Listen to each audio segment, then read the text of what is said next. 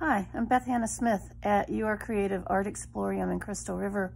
I wanted to show you a little video today of some classes that I'm offering for Christmas gift giving, both to yourself or to someone else.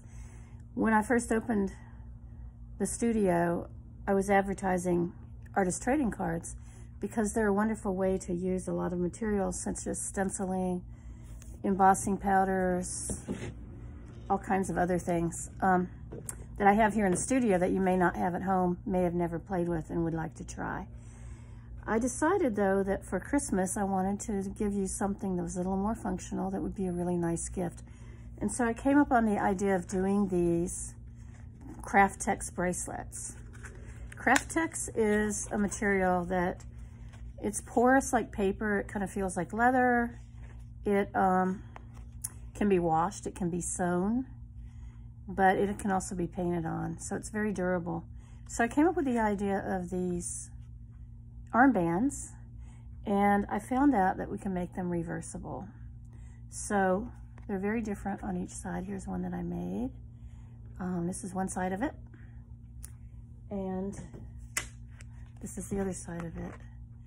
So what happened was, when you do the snaps on them, you can pick a snap for each side. So this side has a black snap that complements what's going on there. This other side has more of a gray snap, which complements what's going on this side. So basically, when you put them on, they make a really nice little armband.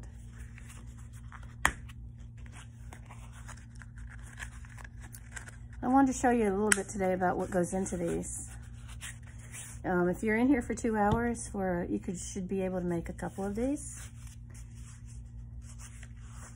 Here are some other examples of ones that I've done and ones that aren't really quite finished. For example, this one is collage, mostly from magazine pictures, and it has some of this really cool tape that you get at the hardware store for drywall. It has crossword puzzles. It has a lot of stuff on it that's collaged. It has some embossing powder. This side I don't really like yet, so it's going to be repurposed. The thing about this is that each side is its own piece of art, and I'll work on it until I like it. Here's another one that has some examples on it of, this is that tape that was used as a stencil. This is a stencil that I'm using spackling on. For these, I'm using the lightweight spackle that comes from Dollar Tree. I like to use joint compound too a lot because it's more substantial. But being these are going to be worn, I don't want a lot of raised areas. I want it to be comfortable. This is rubber stamping, and there's embossing powder on here as well. This is all embossing powder. On the back, you can see more embossing powder. This gold is all embossing powder.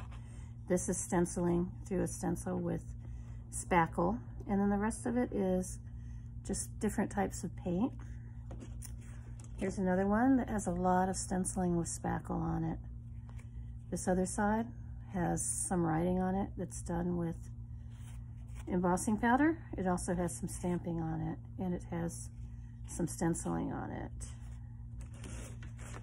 Here's another one that is mostly stamping, embossing powder, and I used some alcohol inks on this one, which alcohol inks with alcohol to give it that kind of blurry look.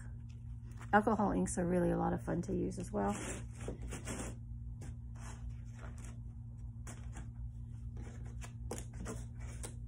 So I wanted to show you kind of what starts out with these too.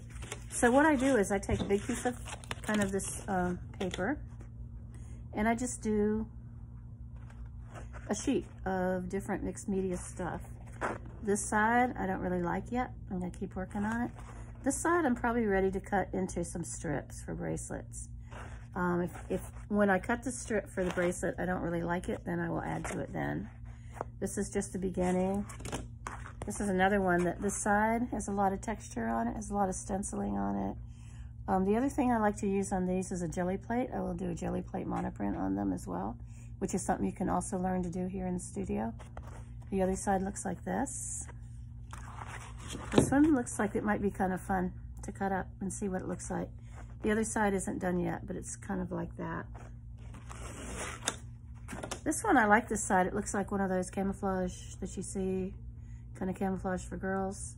This one is also got a lot of texture on the back. It's got stenciling and embossing powder. So you can see each side is going to be very different. Then what happens is after I get these done, I decide what color I want the snap to be. So for this one, I decided on a blue snap because it really complemented the colors that were in the bracelet. However, for the other side, I decided on a red snap because I like the way it picked up the colors that are on the bracelet on this side.